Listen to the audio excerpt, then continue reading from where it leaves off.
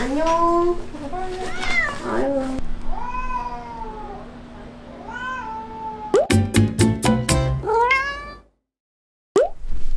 노을아, 우리 어디 갈 거야 오늘?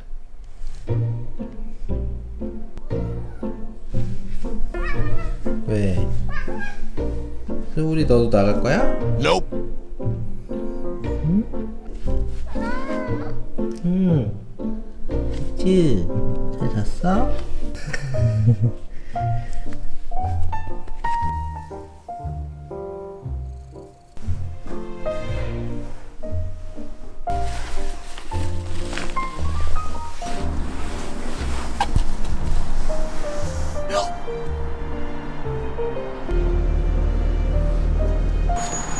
노을이.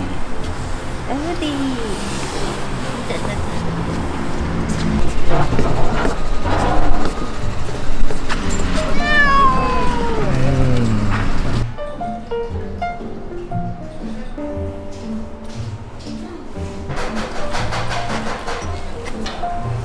우리 노랑.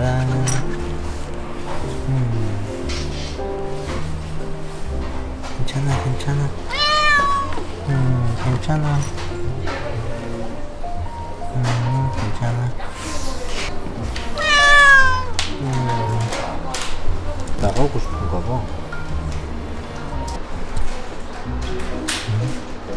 약간 치즈는 느낌이 나.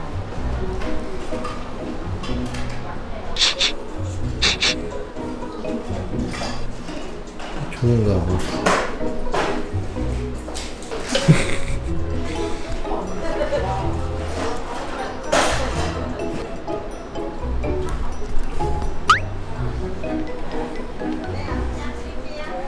왜? 하우스에서? 노을이 들어오세요. 네. 노을이 안녕. 아유.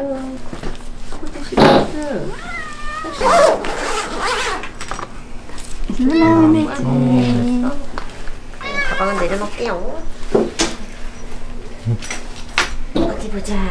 몸무게 한번 재봅시다. 얘가 나이가 제일 많나요 혹시? 네. 3.7kg. 근데 발톱이 이게 넓게 자랐는데. 아, 그쵸. 네, 그게 자르게 해주구나. 네, 움직이면은 아파요? 엄청 아파하더라고. 알았어. 얼른 내가 금방 해볼게. 노을아, 조금만 참아줘봐. 최대한 빨리 할게. 뒷발 얼른 할게.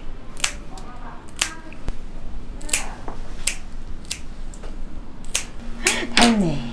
아이, 다 했어. 얘 스케일링도 하신 적 있어요? 아니야. 그래도 깨끗하네.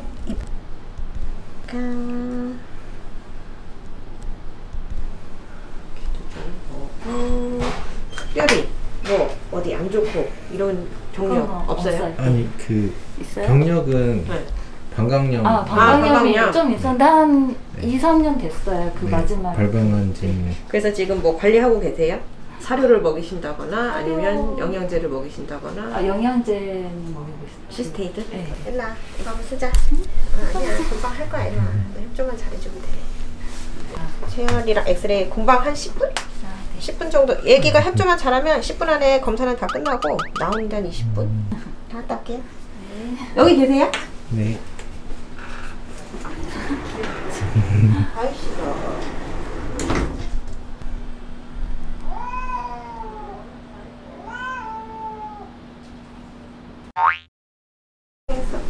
지금 요쪽 좀 있어가지고 일로 나오는데 한 20분 정도 걸리거든요. 이쪽으로 오세요. 네네네. 여기 많이 울더라. 오징어 아니야?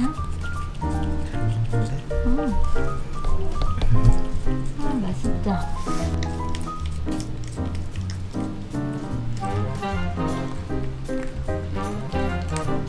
바깥에 뭐가 많이 지나가니까 신기한 거고.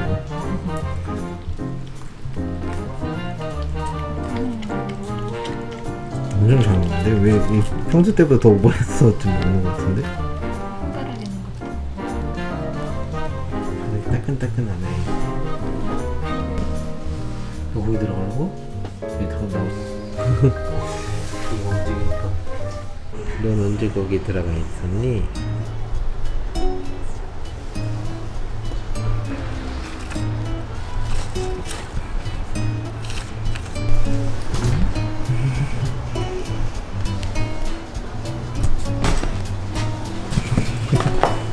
얘네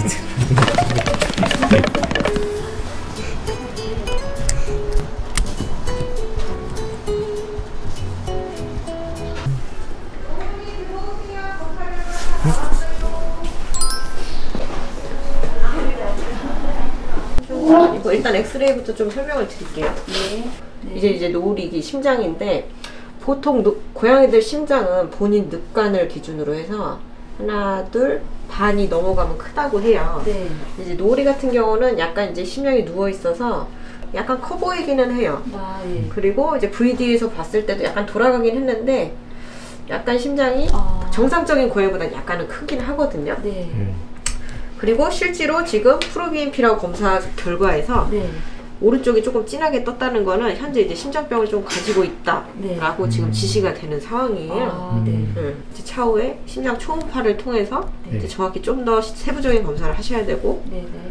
근데 이제 고양이들은 임상 증상이 발현되지 않으면 굳이 심장병 약을 미리 먹이지는 않아요. 임상 증상이라고 하면 뭐 기침을 한다거나 그게 이제 더 나아가서 심각한 상황일 때는 폐에 물이 찬다거나 그러면 진짜 이제 생존하고 관련된 문제 이렇게 되면은 그때는 이제 심장약을 먹이기 시작하셔야 되는데 심장약을 한번 시작을 하시면 이제 끝까지 먹이시는 거예요. 이거를 뭐 이게 이제 나아지는 질환은 아니고 이제 심장의 기능이 이제 부전된 상태니까 관리하시면 되긴 하거든요. 근데 지금은 뭐 폐가 지저분한 것도 아니고 애기가 뭐 기침을 많이 하는 것도 아니고 이렇기 때문에 일단은 알고는 계시는 거예요. 네. 보통 심장의 크기는 본인 척추뼈 2개 정도가 정상 크기라고 보이세요. 크게 이상은 없어요. 그런 거는 다른 건 크게 이상이 없고, 특별히 혈구 검사에서는 지금 백혈구 수치, 염증 수치 정상이고 적혈구는 정상보다 그냥 약간 높은 정도예요. 뭐 적혈구 범위가 높다고 해서 문제될 건 없거든요. 뭐 헤모글로빈도 정상. 요 헤마토크리트 수치는 정상보다 이제 낮으면 빈혈이고 높으면 이제 탈수인데 이것도 이제 정상에 들어가 있죠. 그리고 혈소판 수치는 정상보다 약간 낮게 나와 있어요. 근데 뭐 크게 문제될 건 아닌 것 같고, 이 혈구 검사는 이제 괜찮은데 밑에 이제 장기 기능 평가를 보시면 암모니아랑 빌리루빈이 조금 높게 나와 있어요. 정상보다. 아밀라제는 췌장염 수치, 혈당 수치, 그리고 단백질 수치도 정상, 비유엔 크레아틴 신장 수치 정상, ALT, ALP 이것도 간 수치거든요. 근데 지금 암모니아나 빌리루빈도 간에 관련된 수치들 중에 하나긴 해요. 지금 황달 수치는 좀 되게 민감도가 높은 수치란 말이죠. 이게 좀 높은 거가 지금 황달 수치가 보통 높은 경우에는 밥을 잘 안 먹거나 이럴 때도 올라가는 수치긴 하거든요. 그래서 조금 애매해서 제가 오늘 헤파틱 사료라고 처방식 사료를 하나 드릴 거거든요. 그거 한 봉 소비하시고 한 번 오셔서 그럼 보통 한 달 정도 되거든요. 그리고 나서 그때는 다 검사하는 게 아니라 요 간 수치만 한번 체크를 해보고 이제 그때도 좀 높으면 그때는 이제 제가 뭐 간 보조제를 드린다든지 이런 식으로 할 거고, 그래서 이거는 다시 한번 체크를 해보시는 게 좋을 것 같아요. 근데 뭐 이거는 지금 간 수치 중에 황달이랑 암모니아라서 정확히 간 수치라고 말씀드리기는 조금 힘들어요. 장기는 어차피 얘가 거의 10살 먹으면 이제 노령묘에 속하기 때문에 안 좋을 순 있어요. 계속 같은 거 장기를 쓰다 보니까. 근데 이제 그거 알고 관리하시면 돼요. 지금 임상 증상은 전혀 없잖아요. 뭐 황달이 있으면 솔직히 애들이 노랗게 보이거든요. 눈알이요? 눈도 그렇고 뭔가 점막 부분이, 그리고 오줌도 생각보다 되게 유난히 진하거나. 근데 지금 그런 거는 보이진 않아요. 그러니까 이게 지금만 요런 건지 요런 것들은 이제 좀 나타날 거고, 일단은 솔직히 제가 말씀드리면 10살 이상 찍으면 거의 양성 나와요. 근데 모든 고양이들이 대부분은 그러니까 이거를 가지고 이게 되게 정확하진 않고 지금 심장에 좀 기능이 떨어져 있다라는 거를 알고 계시면 되는데, 아까도 말씀드렸지만 노령묘면은 모든 기능은 다 이제 점씩 떨어질 거예요. 그렇잖아요. 이제 그거를 얼마나 빨리 우리가 알아차리고 좀 더 사는 만큼 편하게 건강하게 살 수 있는지, 크게 이제 사는데 지장 없이 사는 거 하는 게 저희가 이제 목표니까 한두 달 있다가 다시 한번 요거 해주고, 만약에 그때 검사했는데 요 수치들이 괜찮아졌으면은 얘는 또 그냥 내년에 또 그런 식으로 관리해 주시면 돼요. 네네. 되셨어요? 네, 네, 고생하셨어요. 감사합니다. 앞에서 네. 사료 드릴게요. 네. 얘 나와 이제. 이거 야 너네들 왜 여기서 그러니? 얘네들 여기서 그러니?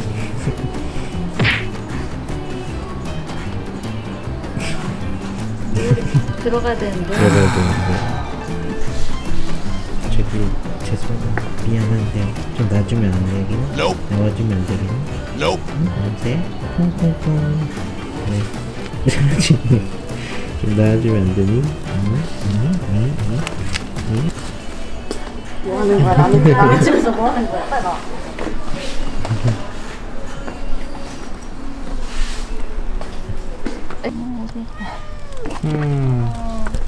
잡아줄게. 우리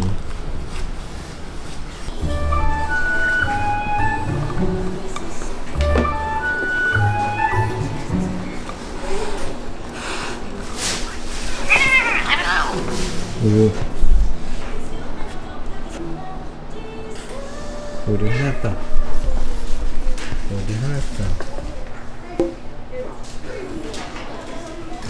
저 오니까 막 학질하고. 그래. 네, 가세요. 우리 왔다. 아빠 왔다, 아빠.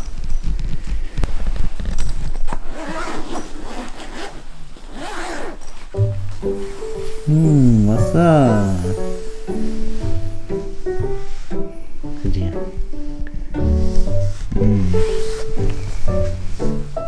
집이 최고야. 배고팠나봐.